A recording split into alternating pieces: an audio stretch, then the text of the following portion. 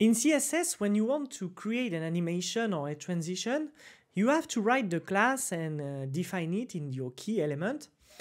However, with Tailwindcss, we got already provided classes, and it's always the best to use, to be honest. And we can use, for instance, transition. So here, okay, here, I got an example.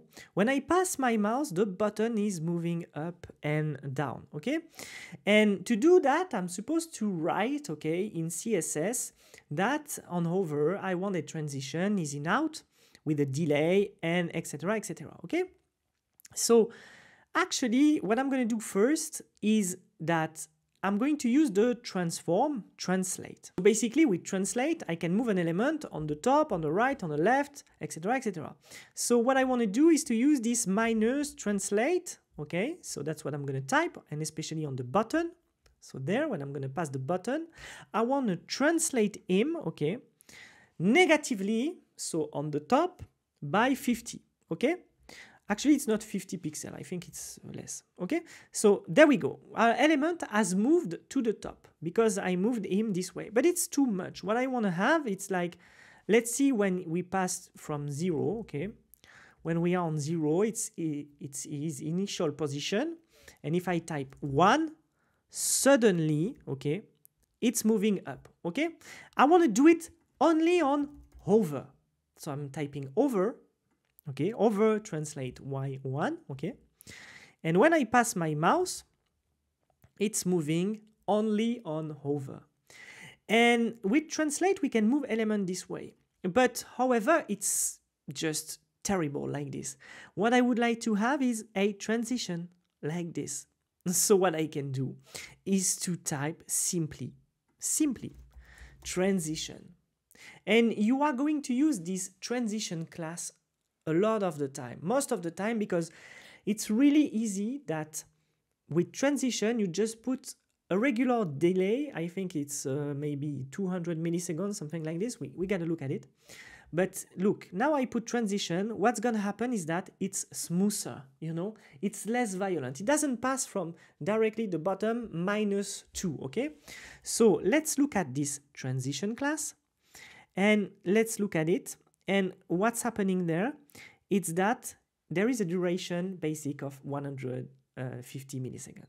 And we got the timing function, cubic Bézier, okay, that help us to just say, please be quiet. So most of the time, you just have to use transition to apply these smooth changes, okay? But let's say that now we want to change the delay. We can use the delay. So I go on transition delay, and here I got many classes that help me to deal with the delay of my transition. So let's say I'm going to put the highest delay, which is delay 1000, okay? So I'm going to go next to my transition. I'm going to delay 1000, okay? And when I get back, I pass my mouse. I'm updating. Pass my mouse, and I have to wait 1000 milliseconds, so 1 second to move, okay? And when I move out, there we go. If I come back, there we go. If we go way upper and we update, look at that, bam, bam. This is how you can work with the transition delay, okay? And you can work also with the duration, okay? How much time the duration is going to work. So let's add a duration 1000. So duration 1000, it's a lot. Huh? Those examples are just example for you. If I pass my mouse, I will have to wait one second, and I will have to wait 1 second for the element to move. Again. Okay? So duration for the duration, and for the delay. Easy to understand. For the transition timing function, it's about to be the same. You got the ease in, entering, okay, ease out, and ease in out, okay? If you are familiar with that, you can use dynamically and directly the classes. If you are not familiar with ease in out, ease in out, ease in, and ease out, sorry, you can check. Google made a very good guide about it. Tailwindcss is not the best, for the animation. There's not a lot of animation. However, there are the animation that you need. And for instance, you got the animation spin to make a loader like this. We often need loaders like this. So what I'm going to do, I'm going just to add animation spin to my button, which is a bit dumb because I don't want my button to turn like this. But as you see, the animation spin is already applied to it. Okay? Another animation that I can use is animation ping. And animation ping is very cool. However, here we won't need our button to get this animation also. But on the official documentation, we got a very good example. We often need to do notifications such as this one. And we would like to have something that glows. Animation ping is really useful for that. Also, you got animate pulse, and it's working for what we call skeletons. So you can create these elements that you see here, and that's a good example for the course as an exercise. You can create elements like this and just add the pulse class. It will create this effect of opacity, okay? It comes from white to more gray, then comes back to white, etc., etc. Okay? Very, very useful. When we go down, we can also use the bounce animation that make it jump. So to that, you type animate bounce, of course. It's always animate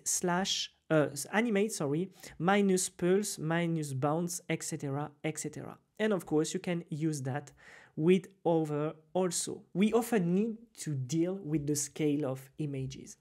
And with Tailwindcss, we can work with that with the scale class. So here we got example. We've got scale 100, which is the basic scale of our image. But let's say that we would like to have a bigger scale. So we can use from 0 to 150 a bigger scale.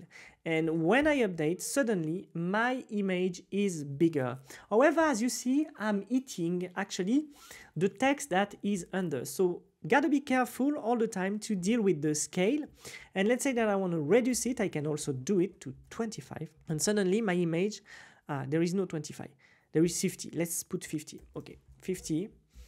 There we go. There we go. We've got a lower sized image.